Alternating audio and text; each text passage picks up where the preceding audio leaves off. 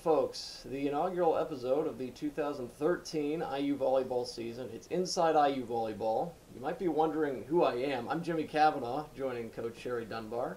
Stepping in for Greg Murray, who did this job last year. He's now with the Binghamton Mets. He's moved on to bigger things, to different, more East Coast things. Maybe not bigger. I think IU volleyball is huge. I think so too, especially compared to a minor league baseball team out in Binghamton, New York. But regardless, I'm happy to be here, Coach. First time I've been in the office on camera, so it's a big moment for both of us, I'd imagine, as the season's getting ready to get started. Yeah, welcome, first of all. We're always excited. We have had the best announcers in the past and the radio. And, you know, I think it was my second year when we got here. We always tried to update things every year, and doing radio was a big deal, and then starting the coaches show and all those type of things. And I think it has given our fans such a inside look at our program, and I think the radio has just helped us so much to have so many people that live so far away that are able to listen to it and actually feel what university gym's like, you know, especially in our home court. And to kind of be, you be their eyes, you know, for them, and I think it's been wonderful. There's a lot to live up to as far as that went. Dave Leno was outstanding. Yeah. Cody Sherritt, very good. Greg last year did an outstanding job. I'm just trying to step in, do the best I can. You got a good tie on to start the day. So the IU tie, he's trying. Yeah, I wanted to pick up right too on where you and Greg left off last year. You talked about some high points that the season had, and you talked about trying to develop more consistency as the year went along. How have you gone about trying to establish that as a tone in the off-season to roll into the regular season? I think first of all, we had one of our best off-seasons, probably our best off-season in, you know, this is my seventh year, starting my seventh year, and so in those 6 off-seasons, this was by far our best one. So I think we revamped after 2 years that weren't successful in our eyes, you know, and in anyone's eyes. Our job is to be competitive in the Big Ten and get in the NCAA tournament every year, and we weren't able to do that. And you can look at it and say, oh, we had injuries and we had graduations of All-Americans and things like that. But in the end, you're still supposed to reload, have the depth to be able to be competitive at this level. And so I think we really looked at our recruiting, and we looked at our training and all those type of things. And we did some things different. So instead of 13 or 14 players, we have 17 players this year. Now, Mariah Coleman, unfortunately, tore her ACL in the spring, so she'll be out most of the season this year. But she can still train a little bit and practice and everything. So we have 16 healthy players that are able to go. And so that gives us depth and healthy competition in practice and in matches. So if someone's not playing well, we can insert someone else. If someone's not putting out the effort that we want to, then there's someone right behind them that's able to do that. And we haven't been able to do that in the past. So I think that will help with the consistency. That will help with injuries and things that we know always happen at this level. You know, you can count on you're going to have 1 or 2 injuries. Hopefully they're not long-term injuries, but they might keep them out for a few matches, you know. So I think we've tried to address the deficiencies we've had, and I think we as a staff and as a program have done a pretty good job of that. Now we have to put it out on the court and see how it plays out. You mentioned the depth, and depth is huge. Leadership also huge. 4 seniors on this team: Jordan Haverly, Melanie Hicks, Caitlin Hansen, and Jade Henderson. But you talked about off-camera a little bit, some additional things you guys have gone about trying to build and instill leadership in this team. Can you touch on those a little bit? Yeah, I think, you know, we always have captains. Pretty much every team does. But I think we try to really promote within our program that everyone needs to be a leader. Whether you're a freshman or you're a senior, we want them doing some leadership skills and developing that. So whether they're a captain or not, that's a great honor, but they need to be a leader in their own form, whether that's just by being an example or academically. They're doing some very good things and helping other people. So it's all about those type of things. So we've worked really closely with the ROTC in the past years. Mike Ogden, who's just a wonderful person.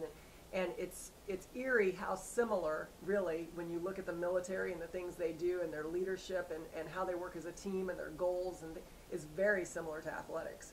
And it's been a great partnership with all of Indiana athletics and working with the ROTC. So the way they do things is by leadership committee. And so we have 2 captains this year, which we're very excited about, Jade Henderson and Caitlin Hansen, who earned that right. And the players voted, and I think it's a very good choice. But I also think Melanie Hicks and Jordan Haverly have done a fantastic job and are leaders in their own right, and the team feels that way too. And we also wanted to groom a couple of players from that sophomore and junior class to kind of move into those shoes. So we have, Jade and Kate as captains, and then we have a leadership committee comprised of Jordan and Melanie, and then Katie Gallagher, who's a sophomore, and Morgan Leach, who's a junior, that we feel have some very good leadership abilities and that we want to groom into that. So they'll have very specific responsibilities that cater to what they're good at and that can help the team be better.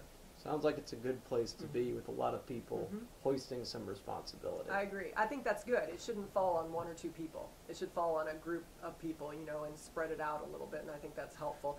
And I think what we want to try to do is make Jade and Kate really focused on our mission and the big picture of where we want to go, the tournament, and let other people kind of focus in on things we need to get done and understand that they're part of that mission too, and how can they help us. And one of the big focuses, too, with the leaders would seem to be integrating the new faces. Absolutely. And that had a lot to do with this next point that I want to get to. We talked about off air a little bit the scrimmage this past Saturday.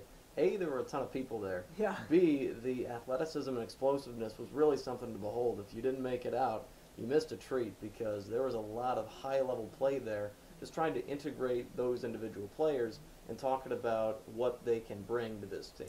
Well, I think that's the challenge as a coaching staff, is trying to figure out how to fit the people, the puzzle pieces in the puzzle, and make it the chemistry right, the athletic ability right, the type of lineup we want to put in fit the right way, because we're going to be a little bit non-traditional this year in trying to do some different type of things, because we do have so many good athletes, and we want to try to fit them in the right places. So, yeah, the scrimmage was fantastic, first of all, because our fans came out, and we've always had a good base of loyal fans, and we get a lot of families and a lot of kids, and the kids stayed for over an hour after the scrimmage just signing autographs, signing shirts, signing faces, whatever they wanted we signed, and it was so fun, and all of them were so excited about our players, and they should be. They're great role models, and we're going to come back. We're coming back this weekend for the opening tournament and all this type of thing, but I thought it was a great scrimmage because we've been doing that in practice every third day.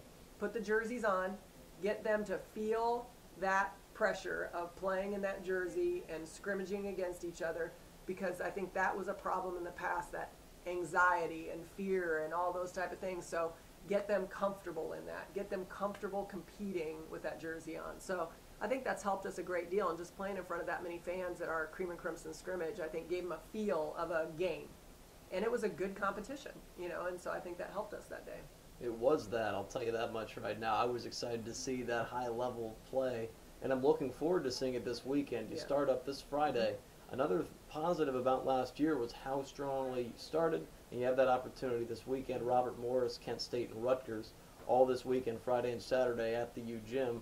Just talk about getting ready to play somebody else, another jersey that these kids get to go out and see. Yeah, we've tried to prepare our kids earlier than ever for these teams. Not that we have film on them and all those type of things, but just studying who Robert Morris is. They're picked second in their conference. They've been to the tournament the last 14 years. They know how to win. And so understanding the type of teams we're going to play, and then we'll get to see their style as the tournament goes along and things like that. The only one we won't get to see is Robert Morris, because they're the first match we play. But after that, then we'll not only understand them on paper, but understand them on the court, So I think our kids have a really good idea that in how seriously we're going to take every single team this preseason, because in order for us to reach that goal of getting to the tournament, we have to have a great preseason, and we have no one we can look over in our preseason. I mean, every team that's coming to our two tournaments, Rutgers in the second tournament, that's joining the Big Ten, and UAB, and all these teams that have great winning traditions, we're going to have to be ready for them. And so we really tried to mentally prepare our kids, even though we haven't played a match yet, for what is in store and what we have to accomplish this preseason. And we'll get the first look at that this Friday. IU takes on Robert Morris at the U Gym a Friday evening. Hope to see you out there then. And if you see either I or Coach, I'm sure we'd be pleased to say hi at some point during the evening. I guess that's all the time we have, Coach. It was a good first run, and Absolutely. Look forward to several of these throughout the season. Thank you very much. Rock and roll. For Coach Sherry Dunbar, I'm Jimmy Cavanaugh saying good night. Travel well, folks. Thanks for watching.